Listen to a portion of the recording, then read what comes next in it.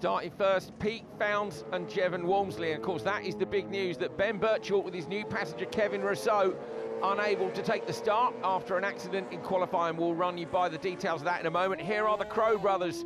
3 podiums on a great run of form this week. What can they do? That was Reeves and Wilkes getting ready to go. And this is Founds and Walmsley out well into the lap already. Down at the bottom of Bray Hill. Coming up to Ago's leap. This always looks so nervous, doesn't it, on the Sidecar outfit? Just a little bit of air. And riding on board now with the Crow brothers down Bray Hill. Have a listen to that engine scream. Now in the background there, you can see already Ryan and Callum Crow closing down on Peter Founds and Jevon Walmsley. I say closing down, they leave at 10-second intervals like they do in the solo, and you can see that's not 10 now, probably half the gap down to 5 already. Yeah, that'll be spurring the Crow brothers on. That's incredible. I did not expect them to make that much time off on Pete Founds and Jevon Walmsley. Yeah, fantastic performance. So they're hunting for that win, aren't they? 3 podiums. They know as well, obviously, with Ben Birchall and Kevin Rousseau missing, that it's a great opportunity for them as Reeves and Wilkes come through.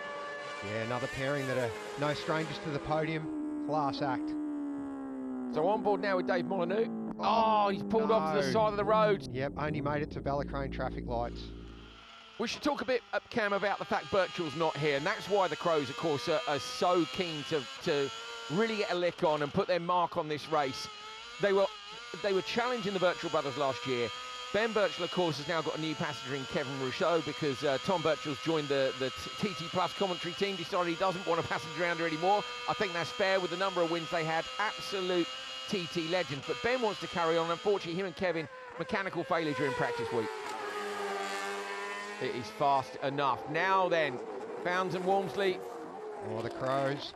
They've closed the gap, and you wonder, I would say by now that Founds and Walmsley will know that they have the Crows closing down on their tail. If you look at the leaderboard, you can see 9.4 seconds is the gap, so they're just 0.6 back. They started 10 seconds back, and the leaderboard, of course, shows you their time out on course. So they are leading, even though they're not first on the road. They've closed that 10-second gap down. Look at this. Callum Crow, like an acrobat, twisting, flying his body in. They're through. Past.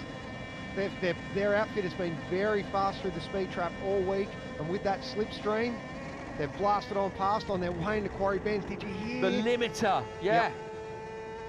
Founds and Walmsley are still right there. They're looking to come back. Now it's their turn to get the slipstream coming down this straight. Look at that. You see the inside wheel lift off from the Sidecar outfit. They're tucked right in. We saw in the solo race people passing back even though they're 10 seconds ahead, and we think we might see the same here again. Oh, they're coming in. This is the Schoolhouse Corner on the way into Parliament Square. We're just about to complete Sector 3. Is he going to have a look up the inside here? Oh, they're late on the brakes, really late, and they do. So Founds and Walmsley back up the inside. They run wide, though, and in the background, the Crows get the grip back on the inside, better traction on the exit, and blast back into the lead. This is unbelievable. Reminding me what we saw in that Super Sport race between Jamie Coward and Dean Harrison. Yeah. Generally, when a competitor makes up 10 seconds and passes, whoever's been passed will be happy to sit behind, but not so in the case here.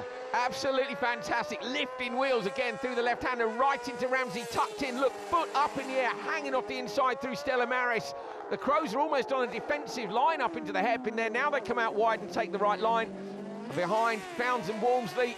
Geez, only over halfway through our first lap, and already we have a race on our hands. This is really a 2-outfit race at the front, and say with 10 seconds, you'd think that the Crows have got this nicely under control. But 3 laps to go, Cam, and these machines can be a bit fragile as well. Oh, that is Holden and Clace being passed by Blackstock and Rosny. Wow, as they wind their way into Guthrie's here, making their way up onto the mountain mile. And we go back to the Crows now, and they're at Governor's Dip. So this has been a good first lap. Be great to see what pace they're on. Remember, we had a lap record last year in Sidecar.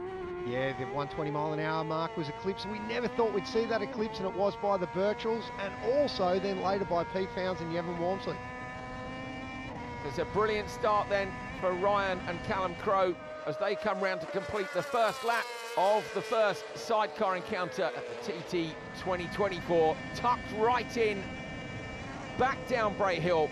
Can they hold on and take their first ever victory on the Isle of Man? Oh, what an exciting prospect we have on our hands here. Manx brothers, local lads, leading the Sidecar TT. This is only, heading into this race, Andrew, they'd only completed 10 race laps around the course. Absolutely incredible. They did such a good job last year, and obviously leading now. Brilliant first lap. Couple of passes up in Ramsey into the lead, and then they lost the lead on the way back into Ramsey and back in again on the literally one corner, wasn't it? Fantastic between them. Reeves and Wilkes. Ellis and Clement, this World Championship pairing. I think people would expect, wouldn't they, the World Sidecar Champions would come here and immediately be on the pace, but it's a great indicator, and they're doing well, but it is a great indicator of how specialist this event is. Yeah, absolutely, and I believe they're running a reasonably stock tune of engine, just for reliability this year is about working out which way they go, but boy, that's an exciting partnership for the future, isn't it?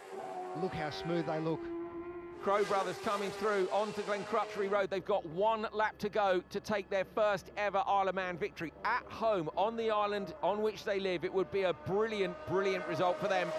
Blasting down over the start-finish line. And what's their lap speed for this first flying lap?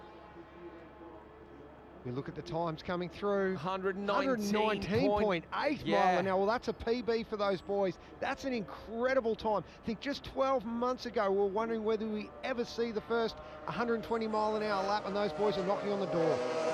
After setting a sensational 119.8, of course, they get 2 flying laps. Will they consolidate for what looks set to be their first TT victory, or will they keep the head down and try to eclipse the 120 mile per hour mark?